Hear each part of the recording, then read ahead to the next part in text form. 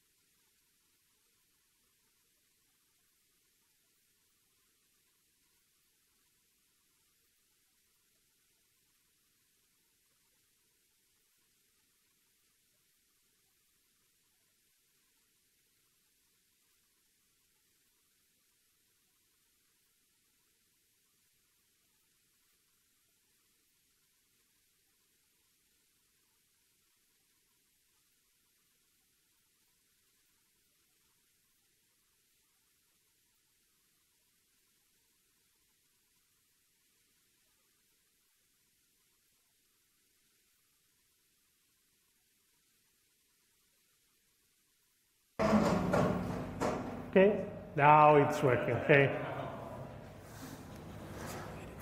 Okay, so we're going to talk first about what is WAM.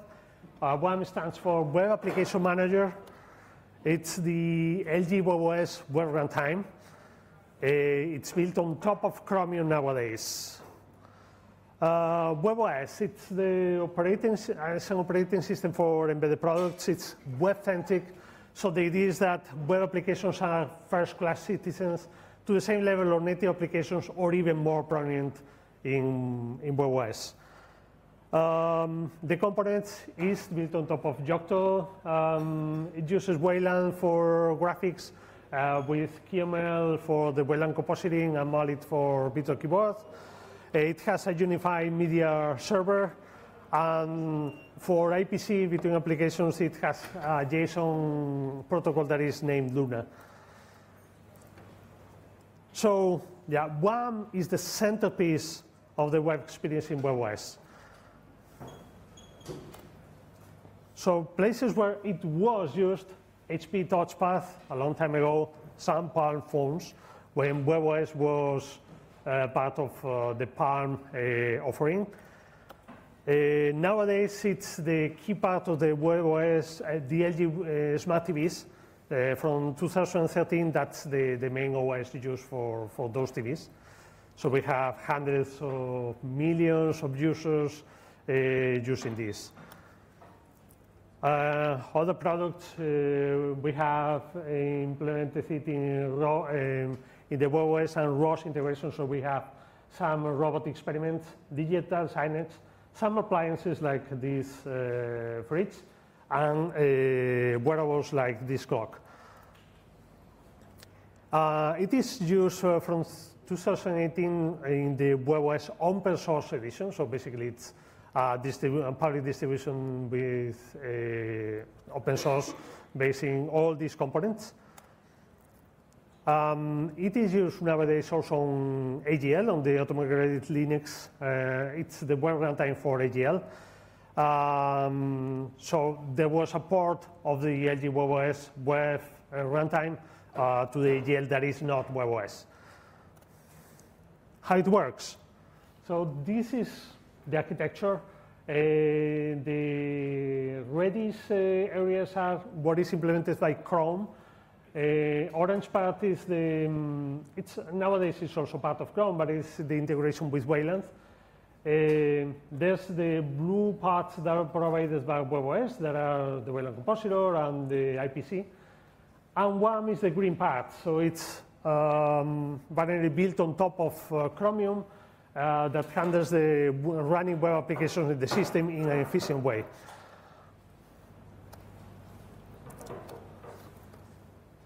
So the thing, why we want to put WAM in our OS? Basically, the idea is having high support for the web platform nowadays. Web platform moves fast, so if you want to get up to date to the latest standards, you need something that provides the web standards and moves as the web standard, as the Chromium baseline moves, get the latest web standards. It controls the application lifecycle, so basically when you run a web application, one takes care of running it, of closing it, of reducing the saving memory resources, CPU resources, GPU resources, so they are properly distributed among the system, saving CPU and battery when applications are not visible to the user. So yeah, that's one of the greatest advantages is this single web runtime. Gives some performance improvements because we are sharing as much possible the resources for running web content. The last one, launch time optimization, it's also quite critical because running a web stack is quite a heavy thing nowadays. So being able to have things pre-launched, pre-warmed is quite important for having a seamless web experience where application launching is very fast and application switching is also fast. About security, well, it has all the web standards about how to run remote contents and also local contents through security origins. Security origins basically it's the sum of scheme, the port, and the host part of the URL. We have some permissions declared in our application manifest, so we can determine which parts of the system web application can use. And about developer tools, we have basically the same we will have on a Chrome browser. So we have the Web Inspector and developer tools, and we have the Chromium Tracer for having performance analysis in the system. I think that one of the important things is that it's been running for a long time in millions of LG TVs on all the devices. So 10 years of experience, it's proven, it's running, it's stable, and it's used for a long time. And now it's also adopted in the LGL reference platform too. So we have here some links for open source. The open source flavor of webOS, and all the components are the same as we have in smart TVs related to WAM and webOS OSC. So basically, if you use webOS OSC, you can try all these components in your own devices. Okay, so let's move to the retrospective part. As I said, it's been 10 years. The main caveat here is that I joined the webOS project in October 2012. The history of WAM and webOS starts before 2008, but I will mostly focus on what I lived and not on what happened before. Anyway, it's just lesson learned. I hope some of them may be useful or insightful for you. Okay, so a bit of history. webOS was developed by Palm, that was acquired by HP in 2010, and then on 2011, HP decides that they don't want to develop any other webOS product anymore. So the last device is a tablet that is HP TouchPad. But in 2012, there's a start of a partnership between HP and LG for porting webOS for the LG Smart TV boards.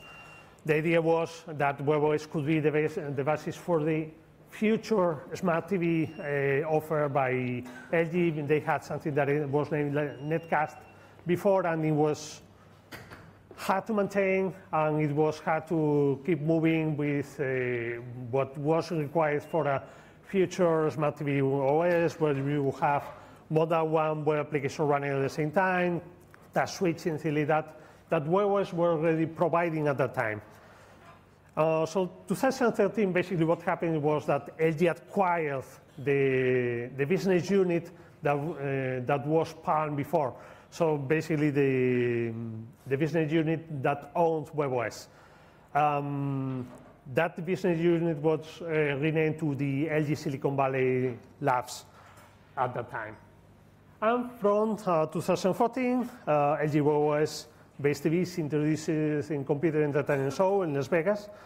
And then the TVs were released a few months later. I think it's April 2014, the first LG Smart TVs based on webOS. Okay, more about open source. As I said, HP Palm decided to scrap all the webOS new products. So they stopped doing new products, and they did this.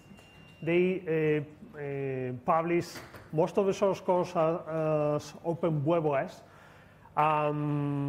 with the idea, I think, well, the feeling at the right time, at that time, and nowadays is the same. And they open it to attract interest in webOS, to attract investors. Basically, they were already considering selling the business unit. But when LG acquired the Palm business unit, they stopped maintaining open webOS. So they came back to the non-open source developing model. That was kind of a strong problem, but it was very, very hard, the work to port webOS for smart TVs and releasing to products. That is something that sometimes it's not very clear, but when you have something like an open source product, some upstreaming, some public products, but then you want to get to release quality for a product for millions of users, it's not easy. There's hard work to stabilize, to mature things, to even pass controls by authorities about quality. It's not very, very easy. So we all decided to focus on first having the smart TVs running webOS, and then open sourcing again would be an afterthought after that. Usually that doesn't happen in the end. This kind of afterthoughts never happen, but in this case it happens. So in 2018, like 6 years after Open webOS was stopped, basically, LG releases webOS Open Source Edition. The focus was, in this case, allowing people to take this, to prototype ideas, do experiments, make things around webOS, because basically you would have UI user experience, a way to integrate easily web components. Yeah, the idea is students, independent developers would have a way to prototype and do things with that. So again, the idea is creating a community around it. So OSE is active nowadays. After 5 years, it's still there, so it's not something that is going away. The hardware target nowadays is Raspberry Pi, and nowadays is Pi 4 model. My view, it simplifies testing new ideas. It allowed to start things like integrating WAM and webOS parts in ROS for robotics and in EGL for automotive. So yeah, it was quite a success in that regard.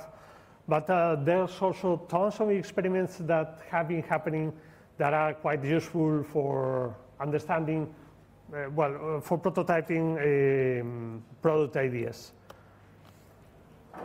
So if you want to integrate web UI in your experimental product, OSC can help. It's very easy to integrate web application, web contents, both third-party, even running locally. Okay, so how it happens, we have webOS, we have open source edition. There was the idea, TLGSBL, that it would be interesting to port parts of Chromium, the web runtime we have in webOS, to port it to AGL, so it would have a web runtime with all the advantages we talked about. So it has been a collaboration between LG and Igalia, and then presented to the Linux Foundation. So in the end, a collaboration among the three. Before 2018, Igalia was assisting porting Chrome browser adaptation to Wayland on the current browser, so it was run in AGL. But in May, in 2018, my team in LG Silicon Valley Labs did the experiment to port WAM to AGL. It was actually one month, but it was mostly working in 2 weeks. And then we started maintaining it from 2019 to present. Okay, the thing is that the experiment proved it was possible. And now the focus is always moving to being able to run AGL with only web UI. So basically, the main UI at that time in AGL was using Qt, and the idea was that if you didn't want to run on top of Qt, you could run on top of WAM and have all the system UI and done as web applications. It also allowed to integrate with third-party applications, add with the system services as provided by them, and that's part of the continuous adaptation as AGL evolves with different system protocols and system services. We need to evolve to catch up with that. So that was what happened in the last 4 years with the WAM adaptation to AGL. Okay, another evolution. In 2012, we were using Qt WebKit. We moved to Qt WebKit 2 in the first 2 years, and the first webOS TVs were using Qt WebKit 2. Then we moved to use Qt Web Engine. The idea was that everybody was moving to Blink, and it was not as much more than that. The idea is that we had this feeling that Chromium and Blink were moving faster, were doing more for the web platform, so it would save costs for maintenance to move to use an engine based on Blink and Chromium. So yeah, we use Qt Web Engine. Qt already has a part that would save us time for doing that port. But from 2015, we moved to create our own binding layer and drop Qt Web Engine. So this webOS WebView is a new component that replaces Qt Web Engine. WAM is built now on top of that. Why? The main reason, there are a few reasons, but there was a concern about the licensing model on Qt Web Engine at that time. It was the first component, one of the first components that moved to LGPL v3. So there were the contents about the patent clauses, and for a TV vendor, that was a kind of a problem. And not only a TV vendor, we found several others that would have some concerns on that. So there was no other Qt Web Engine used at that time. So in the end, we did this. We removed that dependency, at least in the Web Engine integration side. It also allowed to simplify the continuous upgrade to track upstream Chromium at that time, because at least the media stack is in webOS is way different. So maintaining a different web stack on top of Qt Web Engine, on top of Chromium, and try to keep that baseline and try to keep upstream, it started to become quite hard. Then we did something different, and that's more recent. One was based on Qt for a long time, but there was concern from some stakeholders, not LG, that has some partnership with Qt that is strong, so it wasn't a problem. But for other stakeholders, the GPL dependency was kind of a problem. And the other reason for using Qt diminishes a bit because basically C++ and STL grew a lot, improved a lot, and simplified things. So it was not that important to have all the pieces that Qt was providing for free as part of the bundle. So in last year, well, 2 years ago, we moved to not depend on Qt anymore, and now it's based on STL and other C++ libraries for JSON parsing, and a bit of glib for the main loop. We moved from QMake to CMake. Okay, but the thing is about stability. One didn't change a lot in the last 10 years. So the main ideas that we had running 10 years ago are still there. The way we handle the way running web applications, etc. So it has been useful. The architecture has been flexible enough to adapt to the web engine changes we explained, dependency changes, new products, and even OS changes. So we've been able to port one to different OSs, different web engines, and it adapted very well. So first, about the future, webOS is still here to stay. It's LG is spending lots of money on making it being the main part for the webOS TV offering. They've been even allowing it to be used for third-party TV vendors through the webOS hub. And there are some future discussions. We are now using GCC for building. We may move in the future to use Clang, basically because it's the tool chain that Chromium supports. So maintaining both tool chains is kind of problematic. And we want to improve the upgrade cycles. We want to be closer to upstream Chromium. So that there are many refactorings happening nowadays to improve this also. So these are the final remarks. Yeah, 10 years of the project, more to come. It's in millions of products. It proved to be useful, and it allows to create products offering, I mean, don't put this in Arduino, it's not going to work, but for products with 512 MB, even 256 MB, it's possible to provide a good web experience. So that's it. And thanks, these are the sponsors of the work, so it's important to show them. Thank you.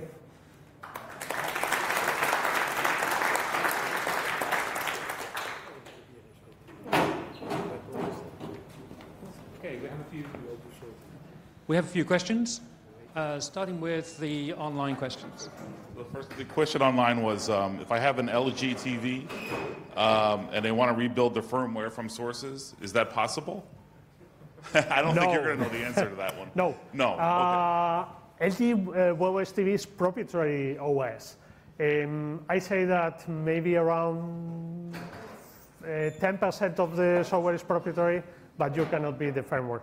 And actually, TV industry is quite bad in that regard, because of DRM and of the requirements of the TV content providers like Netflix, Disney Plus, all these kind of things. They want to have strongholds on how the contents are delivered and when the contents are possible to be delivered and paid and whatever. So it's not all a thing about LG. Samsung has the same problem, other vendors have the same problem. It's that the industry that will deliver contents to the TV are quite problematic on that regard. That's something that I would like to see it improve. Google has done a lot for at least reducing the part that is related to the DRM, but that's a problem of the TV industry that we need to deal nowadays. So we manufacture OEM boards, and over the years I've found we manufacture OEM boards, and over the years I found it really difficult to know what kind of platforms. I find it really difficult to recommend UX platforms to our clients. So, nowadays we're starting to look at Flutter. That seems to be something people are talking about.